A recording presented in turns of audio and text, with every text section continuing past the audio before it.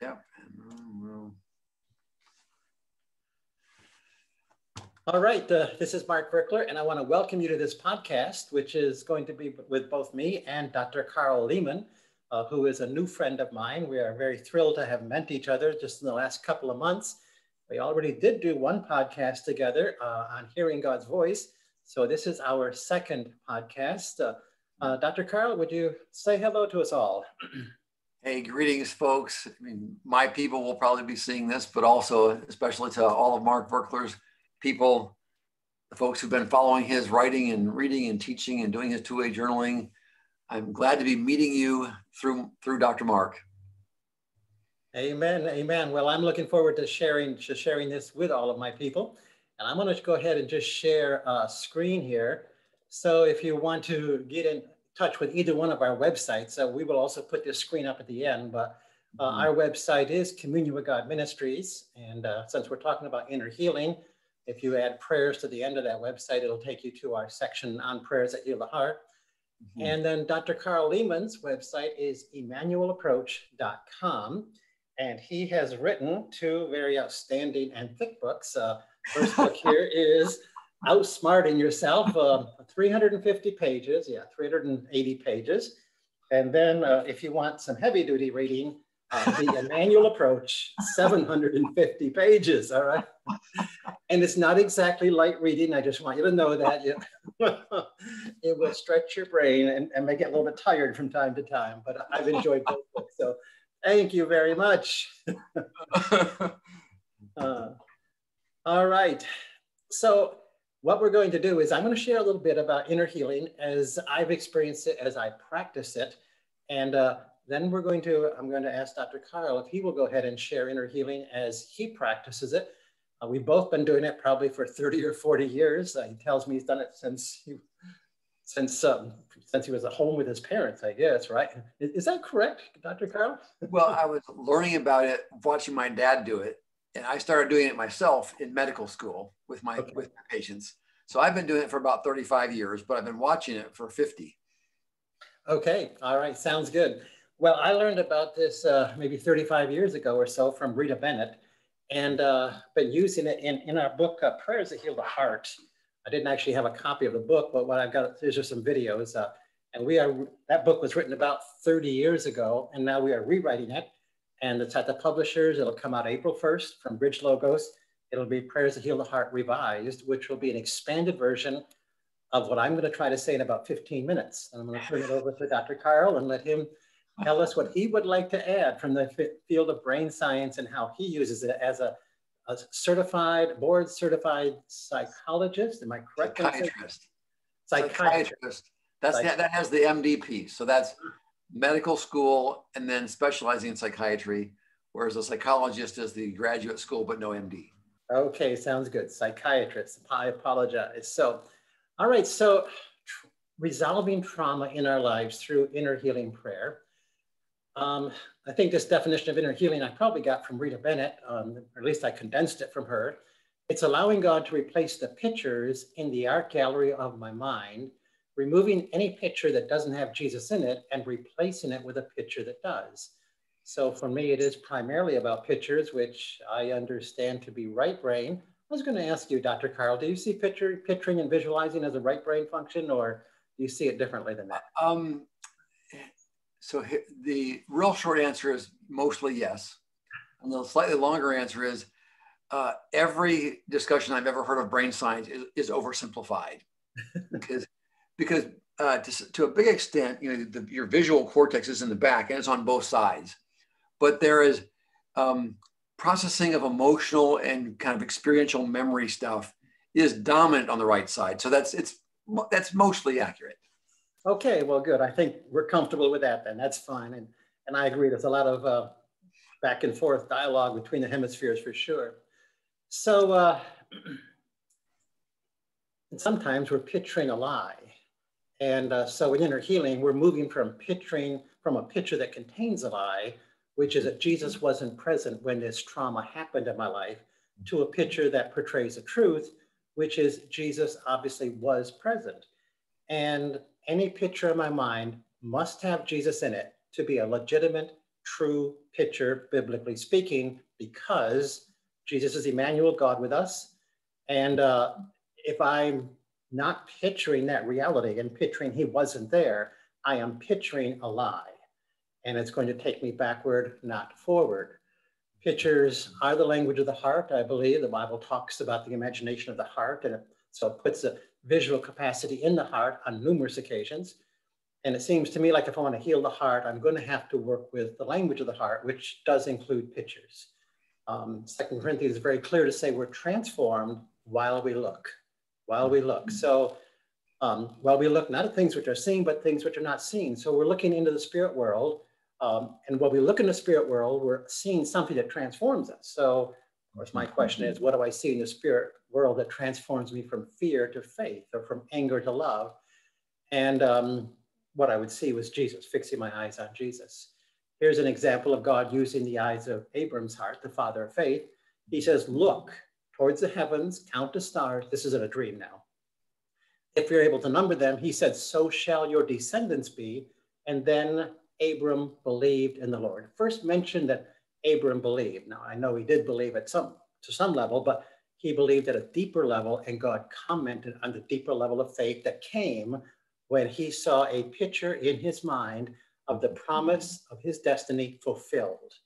So pictures are very powerful, and they can generate faith to move us forward.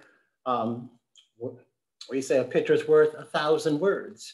And so Abraham saw a vision of thousands of stars, increased his faith level, cemented his faith.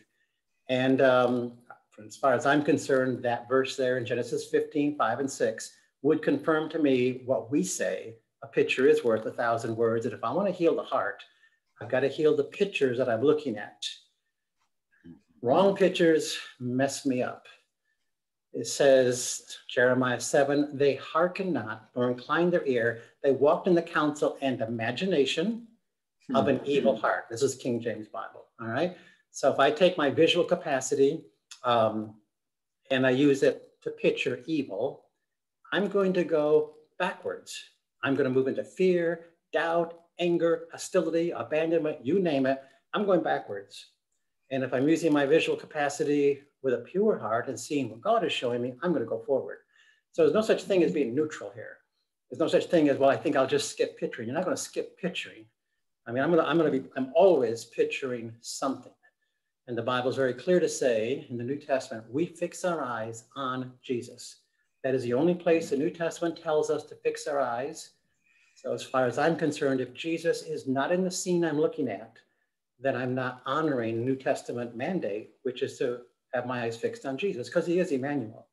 King David says, Acts 2, he said, I behold the Lord at my right hand. So he's picturing him right there next to him. He's quoting Psalm 16:8, where he says, I have set the Lord at my right hand. So this is visualizing. He didn't say I got a vision. I set the Lord. He's taken the eyes of his heart. He's picturing God with him. So I can look at my right hand and I can say, well, I'm picturing there's nobody there. Now I believe in my head that God's Immanuel, God with me. So I got a left brain logical belief he's with me, but I'm picturing he's not. So my question is, I'm at discord on the inside. One part of me says I'm a believer. The other part of me says, no, what you believe isn't true because I don't see that reality. So with that kind of discord, my chance of moving forward with any sort of unity or power or passion or healing is thwarted because I'm at discord. What I believe linearly does not agree with what I'm picturing. So as long as I got to picture something, I'm not going to picture empty air at my right hand. I'm going to picture Jesus at my right hand. It doesn't take any more energy to picture Jesus here than it does to picture empty air. And empty air, if I'm picturing that, it's an evil imagination. It does not line up with scripture. If I picture Jesus here, it's a godly imagination. It does line up with scripture. And those are the only two choices I have, evil or godly. And then the really exciting thing that I learned many years ago, the emotions that I have are guided by the pictures I'm gazing at. So if I'm imagining, let's say my wife, she's 2 hours late coming home, and I'm picturing, oh my gosh, something horrible happened. She's in an accident, there's blood on the road, there's ambulance there, there's sirens. that picture produces an emotional response: fear, all right, trauma, terror. Now, if I ask Jesus for a picture and say, Lord, what's going on with my wife? Why is she two hours late? And a picture lights up on my mind. Now, flowing pictures that light up on my mind are visions from God, because flow is the Holy Spirit within, the river within that's flowing. So I'm asking God for a picture pops into my mind, which is a vision from God. And there, sure enough, look there's an angel sitting there in the hood of the car, having a fun time while they're stuck in traffic. And guess what? That produces an emotional response of peace and joy. So I discovered years ago that I can guide the emotions I'm feeling by carefully selecting the pictures I look at. So godly imagination we'll define as picturing things God says are so. And our visionary capacity is for the purpose of receiving dreams at night from God, visions during the day, and picturing biblical truths. If God says a thing is a certain way, picture it that way. Don't picture the opposite. So why I do need inner healing is because, number one, Jesus, as Immanuel, he was present when this hurt happened. We'll say, on the dairy farm years ago, my dad said something to me in the haymow, and it wounded me deeply. And I wasn't picturing. Number two, I didn't see Jesus there in the haymow with me. And number three, to get healed, I need to go back to the scene and see Jesus there with me, because he was there with me. He said he was. I mean, David said, if I go to Sheol, you're there. So there's no hell that we've walked through that Jesus wasn't there with us. Mm-hmm. And so this is this is what we do with inner healing. So the steps taken, number one, using vision, I go back and I re-enter the herd. I'll go back to a dairy farm. There we are in the haymow. There's Dad, there's me. And using vision, I'm going to welcome Jesus into the scene and say, Jesus, I know you were there. Just show me where you were. And I'm going to look with a smile on my face. A picture's going to light up on my mind, which is a vision of Jesus with me. And then number three, using vision, I'm going to invite Jesus to move freely. And I'm going to tune to flow. Flowing thoughts, which will be his voice. Flowing visions, pictures, which will be his vision. And I'll be having a two-way communication with God, where he's present as the wonderful counselor, giving me wonderful counsel and healing me. And the biblical example of that, of course, would be Peter when he denied Jesus 3 times around a charcoal fire in early dawn, and went out and wept bitterly because he realized he just blew his life up. He just cursed and swore and said, I don't even know Jesus. So obviously to him, there's no chance Jesus could ever use him again.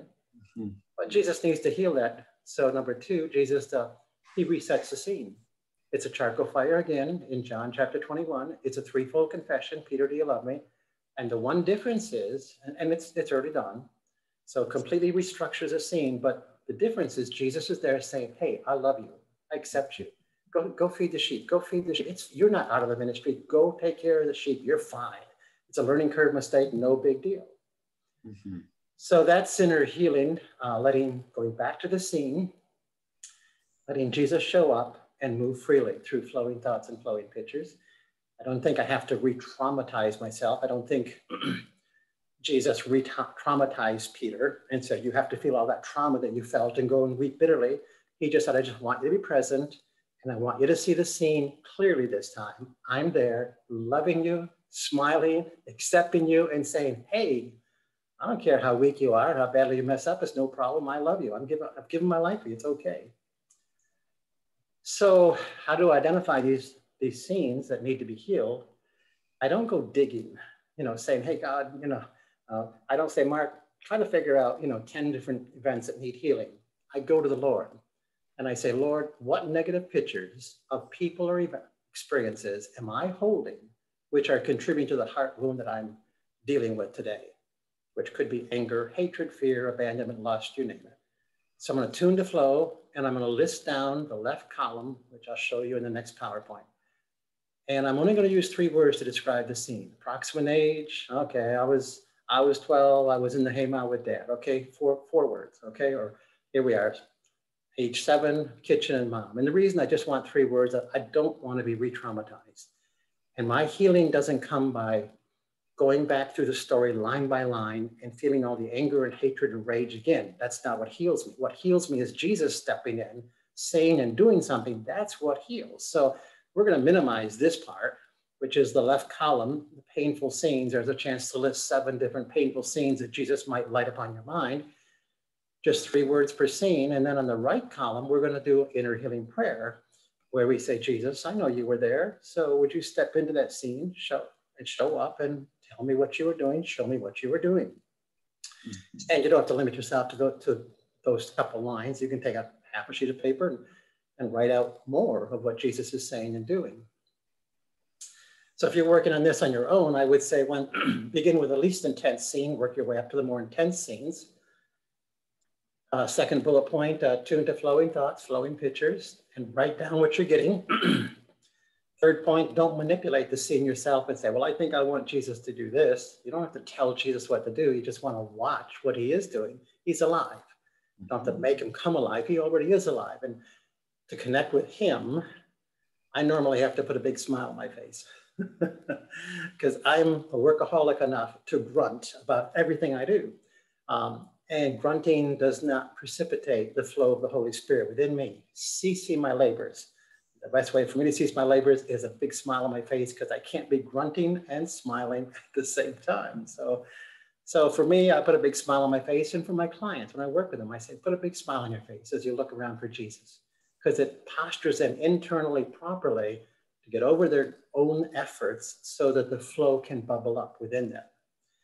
And we'll need to choose to forgive, honor, release, and bless the person who maybe wounded us, who did wound us in that situation, or even an animal could wound us. I remember John Arnott in Toronto had a lady on stage. He was showing healing. And this lady had a hip problem because her favorite horse that she was riding slipped and fell, landed on her hip, crushed it. And she had been to the hospital for surgeries for years and couldn't get over the pain. And so John asked her, well, have you forgiven the horse? And she hadn't. So she forgave the horse, and instantly on the stage, she was healed of the pain in her hip. So the Lord is going to be leading us in forgiveness prayers towards people, events, and things. And that's crucial. Forgive everything against everyone so that your prayers can be answered, the Bible says. So we follow the Lord's lead in whatever he's asking us to do. For a rape situation, we would not go back to the center of that. We would go back to after it was over and bring Jesus in there at that point in time. Now, if I'm praying with a client, I'm going to be coaching them. Now, the way I've set up prayers that heal the heart is you can do basically all of this on your own. The 7th prayer in the series, which comes after inner healing prayer, is deliverance, and we would recommend that you get someone to pray with you for deliverance. But so for most of this stuff, you can do it on your own. But if I'm working with the person, coaching them, I'm going to memorize the statement below. As I've asked them, I said, now look around and see if you can see Jesus. And they'll say, oh, I see him. He's in the kitchen right there. I'm going to say, that's good. Now, by saying that, I'm affirming in faith that they just got a vision from God. I'm lifting their faith level. So that's good. Now I'm going to coach them. Keep your eyes fixed on Jesus, tune to flowing thoughts and flowing pictures, and tell me what Jesus does next. And the reason I say that is because people don't know to do that. Mm-hmm. They stop looking at Jesus and they start looking someplace else. And that's not what the Bible says. The Bible says, fix your eyes on Jesus. So I'm going to be very intentional about making sure they stay postured properly. All right, keep your eyes on Jesus, tune to flowing thoughts. They don't know to do that. If I'm working with a left brainer, they're going to start thinking. And that's not it, because our thoughts aren't his thoughts. So I'm not going to let them start thinking, because I'm going to coach them. I'm going to say this 20 times in a 5 to 10 minute prayer time. I mean, after everything they tell me, I'm going to say, that's good. Now keep your eyes fixed on Jesus. Now tune to flowing thoughts and flowing pictures, and tell me what he does next. And while I'm saying that, I'm writing out the last thing they just told me that Jesus was doing. And then I go silent for a few seconds. They look for vision, and they say, okay, now Jesus is coming, and they describe what he's doing. And I just repeat the same sentence. That's good. I'm starting to write while I'm saying that. I'm going to write down what they just told me. That's good. Now keep your eyes fixed on Jesus, tune to flowing thoughts, flowing pictures, and tell me what Jesus does next. I am very intentional about being a very intentional coach to make sure people know what I believe they need to do to make this work. And I know flowing thoughts come from the river within, the river of the Holy Spirit. John 7:37. It's Jesus' voice. I know flowing visions come from the river within. I know his rhemas are spirit and life, and the flesh profits nothing. So I don't want them thinking, because there's no benefit in that. I want them tuned to flow and receiving a rhema word from God. Apart from me, you can do nothing. So in my prayer counseling time, it's all divine encounter, 100%. From beginning to end, it's me leading them into an encounter with Jesus and them having an encounter with Jesus. And we'll probably go through 5 to 7 to 8 different scenes. We'll do that in 30 minutes or so, or 40 minutes. And it's all going to be Jesus and them in interaction, and me giving them this one. The only thing I have to do is take that one sentence and repeat it over and over and over and write. And when it's all done, give them the notes to take home to review. So I love it. It's 100% prayer. It's 100% Jesus in action. It's 0% me in action, other than memorizing one simple paragraph. And then once you're healed, you need to only look at the new picture that Jesus gave you, and never go back to the old lying scene. Because if I go back and gaze at the old picture, the wound reemerges and the emotions of pain come back.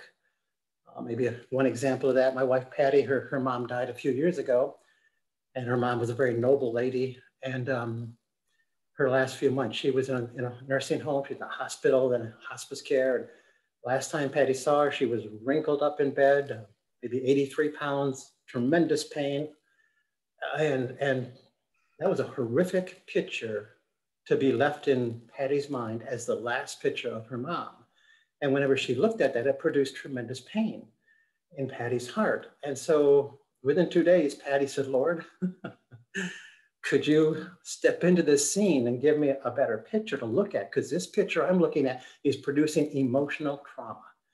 And she tuned to flow, and into her mind drifts a picture of Jesus, of her mom in heaven with her dad, who had died years earlier. They were in a grassy field, prime of their life. Her dad had a full head of hair. Her mom had the biggest smile on her face that Patty had ever seen, and they were dancing together in the field. Now, the church that her mom and dad went to didn't allow dancing down here, but up in heaven, there's a little bit more freedom than there is sometimes down here.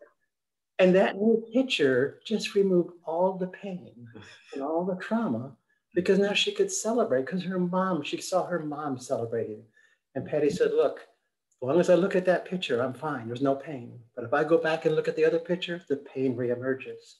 So she said, whenever you tell this story, make sure to tell people they need to look at the new picture and not the old one. And Dennis and Matt Lynn, they gave me this definition of healing, which I love. A hurt is healed when you can see the gift that God's produced in your life through the experience. So then you're going to close out by journaling and say, Lord, what's the gift you've produced? Because he said, I work everything out for good. So I don't care what pain we've walked through, there is good. I mean, I couldn't hear God's voice for 10 years. You talk about pain. I backslid 3 times. I was so mad I couldn't stand anything. Myself, God, the church, or anything, you know. Well, the gift is I've now taught well over 1 million people how to hear God's voice. So in the midst of all that pain is a gift. And if I can see that gift and celebrate that gift, then I'm happy as a lark. If I go back and live in the pain of those 10 years and I'm angry and bitter and mean and mad and saying, God, why did you take 10 whole years to make me learn this very simple lesson that your voice is flowing spontaneous thoughts? Why couldn't anybody have ever said that? I could live in anger and bitterness over that, but I don't. Instead, I just make sure I say it 1,000 times every time I open my mouth, so that anyone who touches me will know how easy it is to hear the voice of God. And they will not have to walk through 10 years of pain like I did. Okay, I think that is it. So Dr. Karl, I'm going to stop sharing this. I'm going to turn this back over to you. Would you talk to us about inner healing as you see it, as you minister it, as you experience it, and what you might add to what I'm doing that could maybe improve or give me some additional pieces? Yeah, well, first of all, I'm just so struck by how many similarities there are with what you do and what I do. I call what I do Immanuel prayer, and that's Immanuel, God with us. And the reason I name it that, Charlotte and I named it that, is because the center of it, just like Mark describes, the key emphasis at the beginning, middle, end of the whole process is help the person connect with Jesus, coach them, focus on Jesus, ask him for guidance and help, tell me what happens. That the living presence of Jesus is the center and the foundation for the whole process. So that's just like such a profound similarity, which is just striking to me. So just a general perspective for the people, all the marked people watching, or anybody else who might see this. One thing I want to name is there's, maybe, I don't know how many different approaches to emotional healing prayer. In secular world, there's different approaches to therapy. And in the Christian world, there's many different ministries who do emotional healing, inner healing. They basically ask Jesus to help heal psychological trauma. And my observation is that pretty much all the ones I'm aware of share about 80% the same. I mean, the core principles are the same as far as a person comes in and says, I have a problem. I have an addiction. I have a problem with anxiety. I have a problem with anger. I have a problem with depression. I have a problem with panic attacks. I have a phobia. Whenever the weather gets bad, I have panic attacks. And what we discover so often is, underneath that problem in the present, there's an old painful memory that hasn't been resolved. The reason that person has a panic attack when the weather gets bad is because they have a memory of being 7 years old and a tornado came to their farm, took their house away, almost killed them. And what do you know? They're connected. So every one of those healing ministries I'm aware of kind of has the common understanding. A lot of problems in the present are rooted in old traumatic memories from the past. And if we find that traumatic memory and then work with Jesus to heal it, that problem in the present will resolve. It's like that foundational concept of, problems often come from old trauma. And if we go to the traumatic memory and the person works with Jesus in the traumatic memory to get healing, you'll have resolution.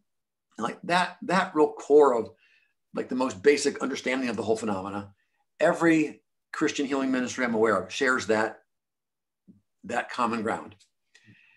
And the reason it's important is kind of to name what I'm going to talk about now is that I often hear people say, well, they're all pretty much the same. It doesn't really matter. Just find somebody close to you, or anybody, even on the internet over Zoom. Just pick one. It doesn't make much difference. They're all pretty much the same. Just if they recognize you have a traumatic memory and you have to work with Jesus to heal it, you're good. Which is sort of true. I mean, the true part of that is if they have that component, they help you find the traumatic memory and they help you connect with Jesus in the memory, and you work with Jesus to get healing, you will get healing. And the problem anchored in the memory will resolve or at least improve. Sometimes there's splinters left behind, but you'll get some good improvement. That part is true. But the piece, the 20%, so maybe 80% is common ground, but there's, 20%, 15%, 25% that's variable between the different ministries. And I think it's useful to look at that, and I'll give you some examples. There are a lot of ministries where the facilitator, the minister, whatever you want to call the person who's leading the ministry, they kind of lead the process for much of the session. They are kind of leading the process for what do we want to work on. You come to me and you say, hey, I have a problem with anxiety. And that person, the facilitator, they're kind of leading and thinking, well, where might that come from? They ask a lot of questions. They help you kind of go look where that might be.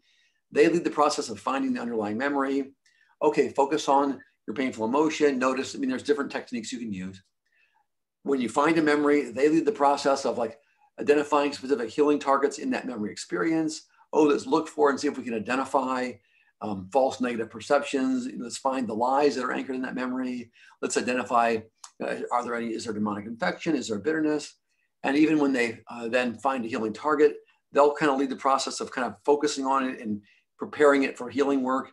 And only when they have all those pieces lined up, then they'll say, okay, Jesus, would you please come with healing? Now, and that does work. But with that model, one is that the facilitator has to bring, and one more piece, there's ministries also that even when you have all the pieces lined up and you ask Jesus to kind of be a part of the healing process, some models also, the facilitator or the minister, a part of the healing intervention is they will receive prophetic truth or words, or they'll speak God's truth to you. The minister or facilitator is kind of the intermediary, and they will speak God's words of truth or whatever. They kind of speak on God's behalf to the person who's receiving. And for people who really do have prophetic gifts and they have them and they're clean and they know the difference between triggering in their own content and prophecy, and that can sometimes get tangled up, That model does work some of the time, but here's a couple points that are significant. It requires the minister or the facilitator to bring a lot of skill, knowledge, and gifting.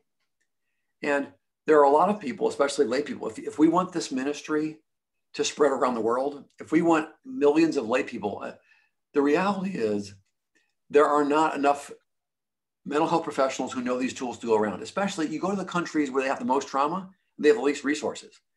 If we wait for mainstream therapists to care for the people in Uganda that were traumatized by Idi Amin or Rwanda, it's not going to happen.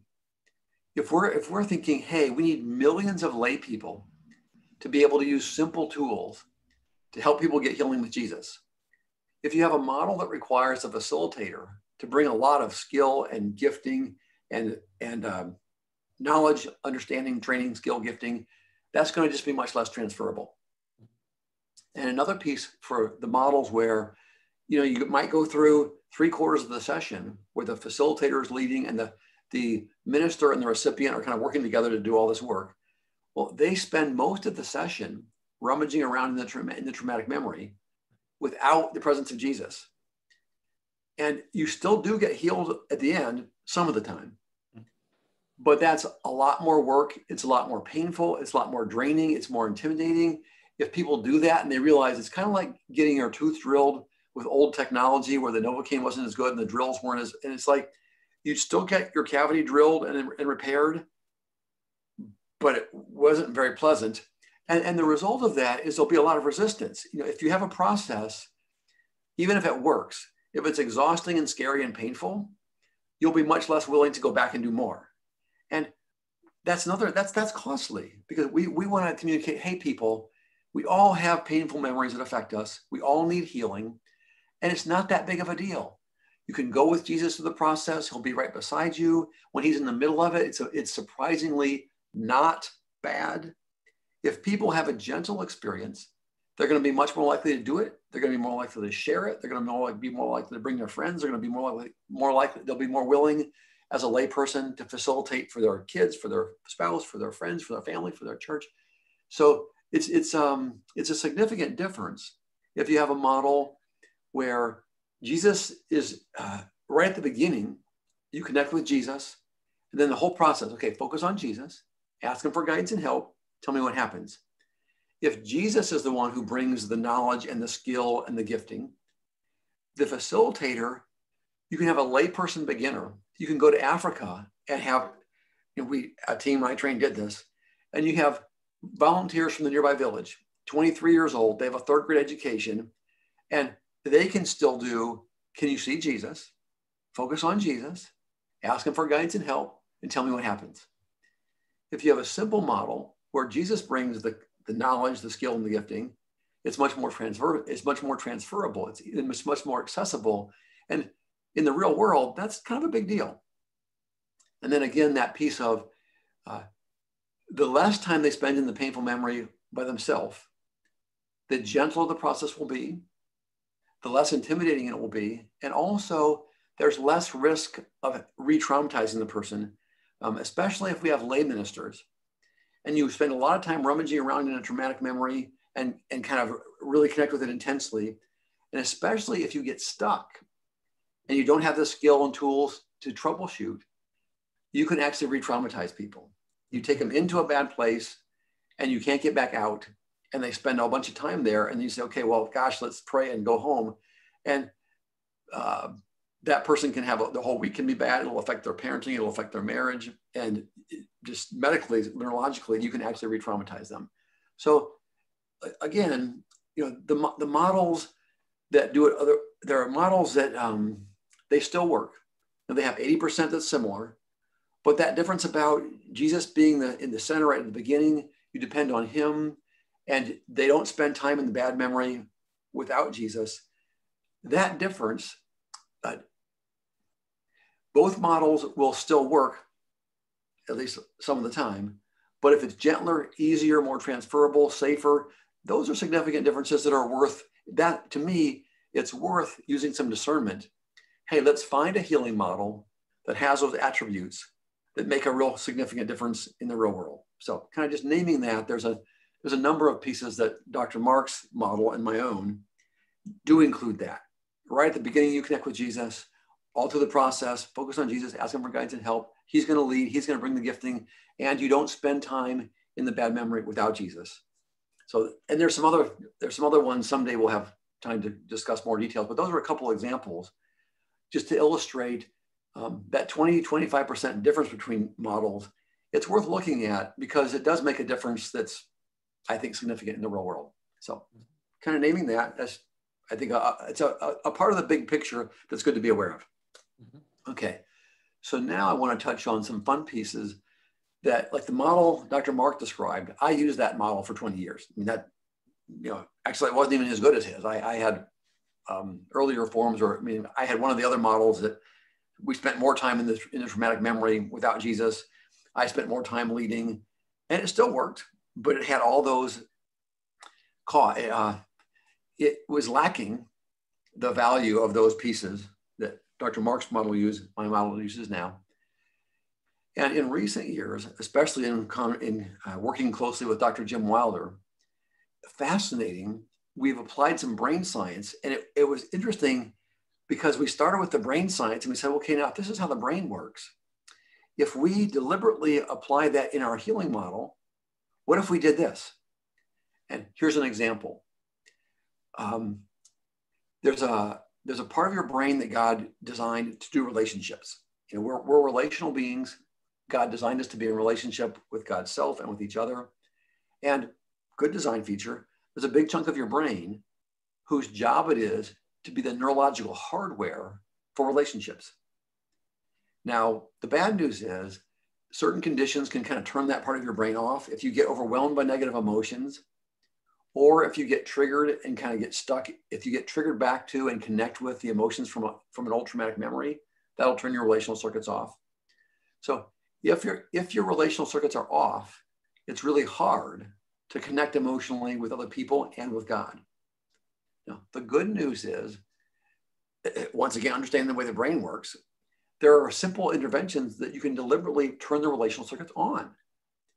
And one of the simplest interventions is to help a person feel appreciation. The way the brain's wired is if you feel appreciation, it will turn your relational circuits on. It's impossible to feel appreciation and have your relational circuits off at the same time.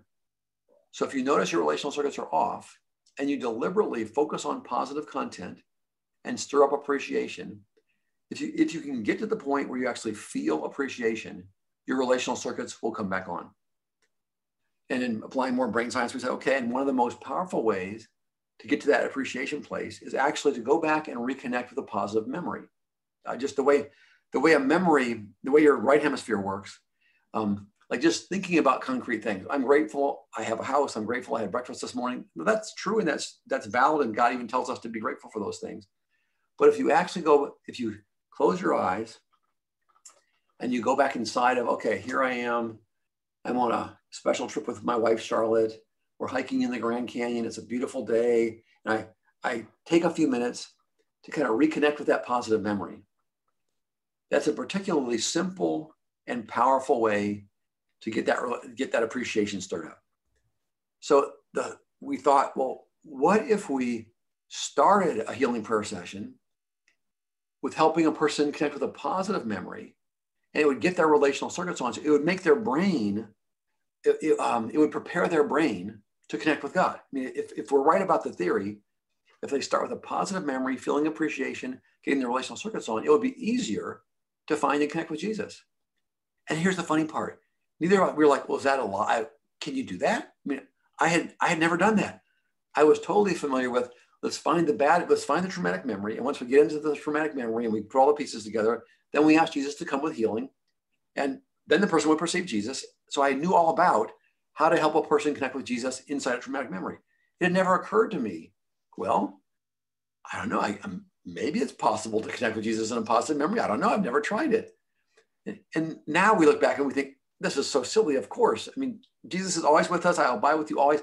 Why on earth would Jesus leave anytime something good happens? Like, but as humbling as it is, that had never occurred to me. It was just like, so We tried it. It's like, well, what do you know? That works fine.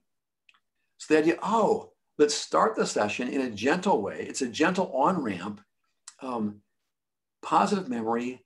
And then we do the little invitation, Jesus, I invite you to be with me here. Help me to perceive your presence, kind of similar to what Mark does in his listening, in his two-way journaling. And what we discovered is people have a particularly easy time finding and connecting with Jesus in the context of a positive memory where they're feeling gratitude. It's prepared their brain to connect with God's presence.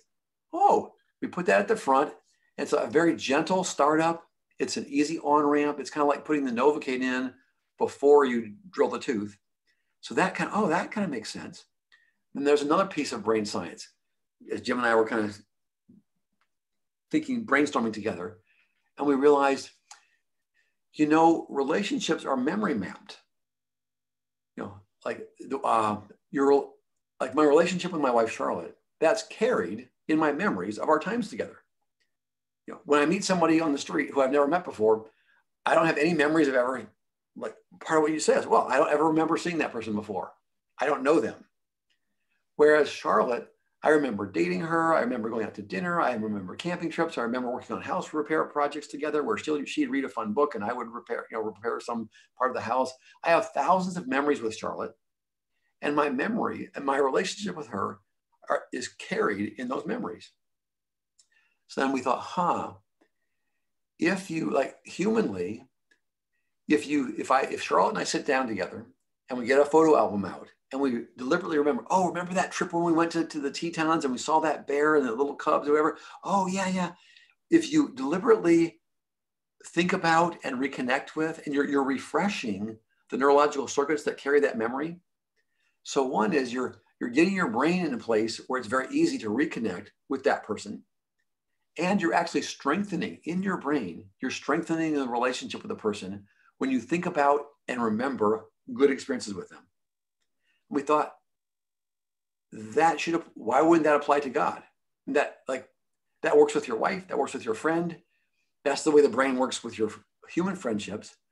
So we thought, for people who have memories of a positive experience of God, the positive memory you start with, what if we start with memories that include a connection, a sense of God's presence? We tried that. It works even better.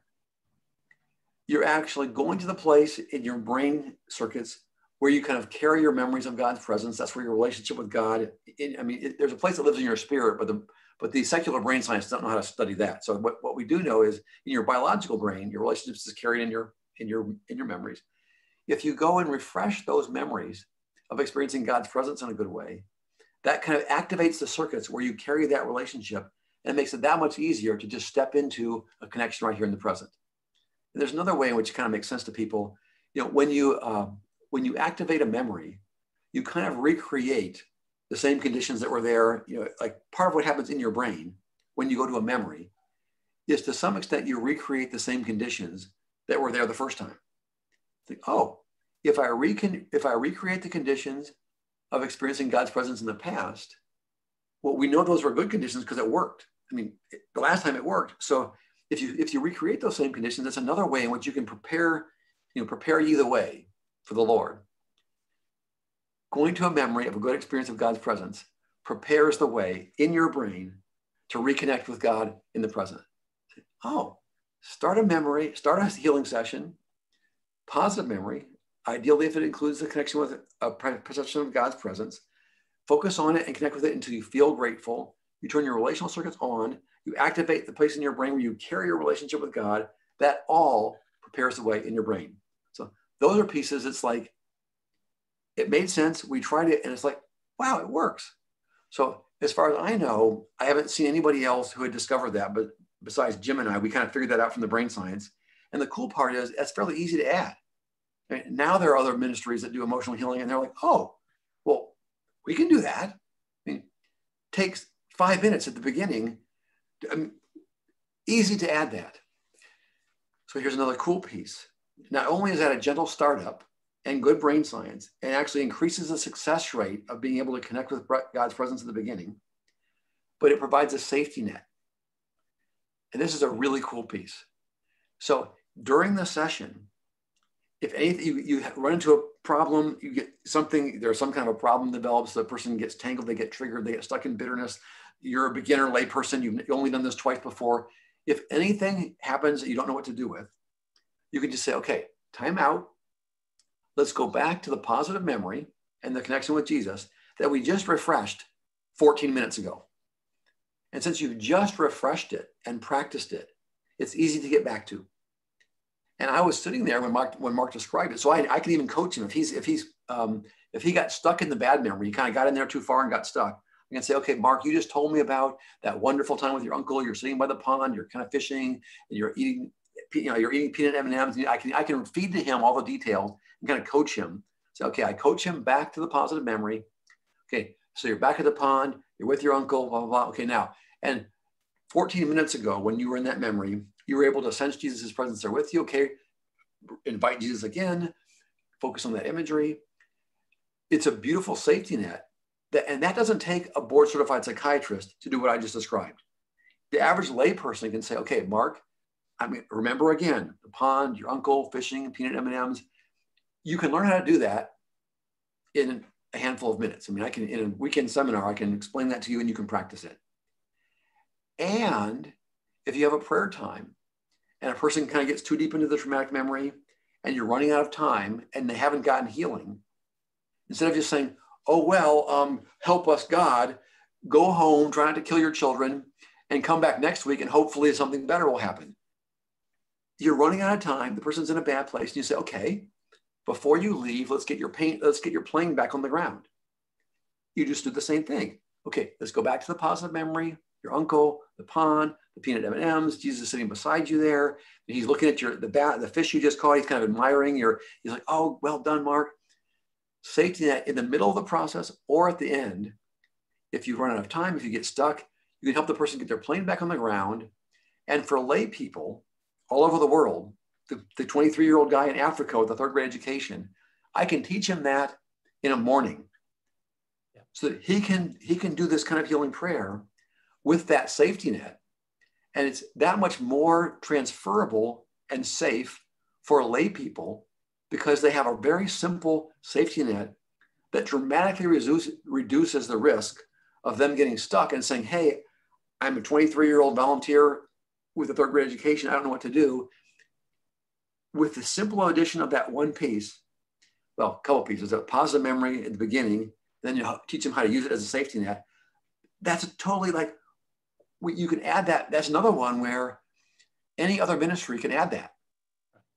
With Dr. Mark's model there, it's a small thing. Say, hey, we can just add these little pieces here. And then our lay people that we go to, who to pick anywhere, rural town in Kansas, village in Brazil, we can add that simple little piece. Sweet. And I'm trying to remember what else was there. Actually, let me look at my notes here because there was some other fun piece. The safety net piece we wanted to do, the positive memory, our relationships are carried in memories with God. Okay. If they can't hear God's voice, if they're stuck. Oh, well, yeah, actually, I think actually we got all the ones we wanted to do, the simple ones, and then just name something. Mark talks about, he coaches a lot of lay people to do this with each other and also to do it on your own with journaling. And my experience as a psychiatrist is those are really good tools. And like the thing Mark does of just touch the traumatic memory and then connect with Jesus. That's a very safe, gentle way to do it.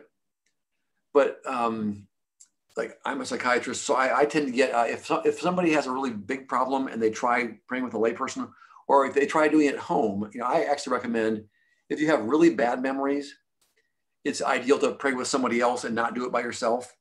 Because, and here's actually a piece that makes sense to the listeners right now. That safety net piece, if you really get in trouble, you want to have somebody to help you use it. If you get in a little bit of trouble, you can say, oh yeah, safety net. I'm going to go back to the pond with Uncle Bob.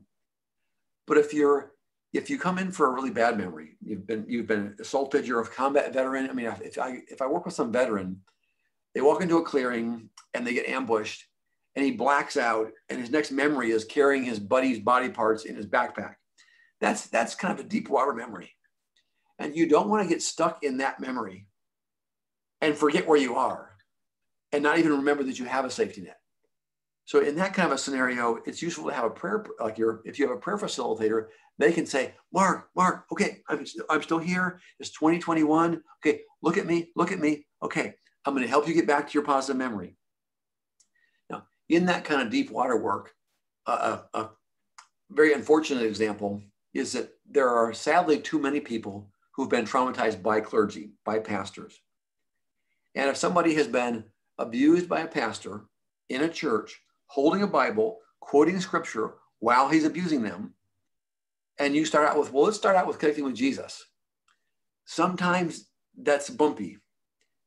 And those blockages that are kind of in the way are anchored in specific memories. And so like in my Big Lion book, there's one of the things I talk about is in that kind of complex deep water scenario, there can be a block of the work where you have to provide more leadership to get rid of those memory anchored blockages so that the person is able to connect with Jesus. And so just not time today, but that's like a piece where in the Immanuel Approach, there's a big section of, when you're doing deep water and you have blockages that are anchored in specific memories, there's other tools you want to use to help to be safe and effective to get rid of those blockages. And then as soon as the person connects with Jesus, then you're back to safe and easy. So I think those were the pieces I was wanting to touch on there. We covered a lot of ground. Anything you're thinking of that you wanted me to mention, Mark? No, I think you covered it all. And I think it's great. And I totally agree that what you've shared, well, I agree with everything you've said. Okay. And I agree that I can easily add your pieces to my model. Okay. The ramp up, the ramp on, and the safety net at the end, simple things to add, fully understand them. So I thank you for those, because I think they're very beneficial and they will help us and those who follow our ministry. It'll help them a lot, I believe. So, and everything else you said, totally in agreement with. So yes, thank you. That's fun. That's fine. One thing I would just add, just occurs to me. So if you got Mark's book about the book he mentioned, and I've read on the internet, there was pieces of it that I've kind of looked through it. If you read my whole big book about my whole model, if you pay careful attention, you'll notice there's little differences. I mean, there's all the important things we share, but there's little differences here and there. It's like, okay, my expectation is over the next years, as Mark and I have conversations, we'll synchronize on some of those, but don't let those little differences make too big of a bump. Keep your eyes on Jesus and keep your eyes on, wow, there's so much that's similar and that's synchronized and compatible, and like all the things we just talked about. And like, for example, when I put this material up on my website or whatever, I'm sure my people will say, well, hey, there's a couple of things that are a little bit different there, Dr. Karl. And I'm like, yeah, and my observation is both ways work. And let's talk about that. There's a few little details that aren't exactly the same. Let's talk about them. But like my experience is both the models basically work and they're pretty good. And that'd be my short summary. Okay, well, that sounds good. I do want to put up this PowerPoint so if people do want to connect to your website, again, it's ImmanuelApproach.com, and there's tons and tons of resources. I love the resources you have, Dr. Karl. A lot of video segments where you're actually praying with a person and showing how to use the on-ramp and how to use the safety net. And I've watched those and I thought, well, those are extremely helpful just to watch you do those. So highly recommend people go and watch those and begin to read all your thousands of pages that you have up there. So, and if you go to my website, you will find our Prayers That Heal the Heart book. The new version of it will come out April 1st, according to Bridge Logos. And I have videotaped 12 sessions of me teaching through the new version of the book. So that'll be available. And in May 1st, from our website, we will stream the full 12 hours free. Anybody who gets signed up on our mailing list, we'll send you a notification how you can watch me teach through the entire book for free. So that'll be available May 1st. So the book on April 1st, the video series on May 1st. And if you've got clients who can't hear God's voice, then we have the 4 keys to hearing God's voice. We actually make that a prerequisite. If you're going to take the course on Prayers That Heal the Heart in our university, which is Christian Leadership University, we say you have to take before that our course called Communion with God, which takes people through the book on 4 keys to hearing God's voice. So we just, since it's all based on hearing God's voice, we want to make sure that they're able to do that. In fact, Mark, what you just said there, just remind me, the second safety net. Okay. So the first safety net, you put the positive memory in place. And if you get in trouble, you can go back to it. And our second safety net is exactly what Mark just described. If you're not able to connect with Jesus in a positive memory, you don't do trauma work. Just how Dr. Mark said, a prerequisite for the healing work is you have to be able to hear God's voice. For us, the second safety net is you don't do any trauma work unless you can connect with Jesus in a positive memory. So that's another part where I looked at your stuff and said, oh, that second safety net you kind of have in place there already. Yes. Just the way you do that yourself. And I'm like, that we do the exact same thing and there's cool brain science behind it in addition to other good principles. So sorry, I didn't want to interrupt you, but you just reminded me of the second safety net I forgot to mention, and you do the exact same thing. Okay, well, that sounds good. So it's one more point of compatibility, which is great to see. And, we guarantee that our training on the 4 keys to hearing God's voice will work. Okay, we've taken 8,500 students through the course Communion with God in our university. We have a money-back guarantee with the course. If you can't hear God's voice at the end of it, you can ask for a full refund. And out of the 8,500 people, 3 have actually asked for a refund. And I called all 3 up and said, did you actually use the 4 keys? And all 3 of them said, nope. I said, which one didn't you use? Oh, the vision one. It sounded too new agey to me. And I said, well, you know what? You've proven if you don't use the 4 keys, it doesn't work. You want to just try all 4 just to see, No, I'm too afraid. So 3 people have got their money back because they wouldn't use the 4 keys, but we have Jesus guaranteed my sheep hear my voice. So as long as he guaranteed it, I can guarantee it. And we have now 8,500 people who have been through the course, who did hear God's voice with basically the 99.999% success rate. The only ones that failed are those who wouldn't use the 4 keys. So we do have a tool that we guarantee will work very, very effectively. So that is my gift to the body of Christ. And that particular book of ours outsells all the 50 books I've written, put together. So God's anointing and call and destiny is obviously on that book. And that's our primary message to teach the body of Christ. Mm-hmm. So I think that's good. I know you and I wondered if we'd have time to talk about joy at all. Do we want to save that for another session? Do you want to say a word or two about that before we close? An appetizer. Okay, good. For the people watching, this is cool. Joy is in the Bible. I mean, love, it talks about huge. God is love. If you abide in love, you abide in God, and God abides in you. Love is real easy to spot. You got to be totally blind and not spot love. And if you look for it, you realize there's joy in there is important. That your joy may be full. There's places where you can find joy. What's cool is we now understand the brain science of joy. And there's a way, there's practical things you can learn. And the way that joy works relationally in brain science is when you see somebody's face light up, when you walk in the room, when you can see that you're the sparkle in their eye. Like when the video came on this morning, I saw Mark's face, my immediate involuntary response, I noticed it. It's like my face lit up, like, hey, Mark, good morning. That response, I'm glad to see you, and I can see you're glad to see me. That actually produces the joy in your brain. We can teach you how to do that, and it will bless every relationship in your life.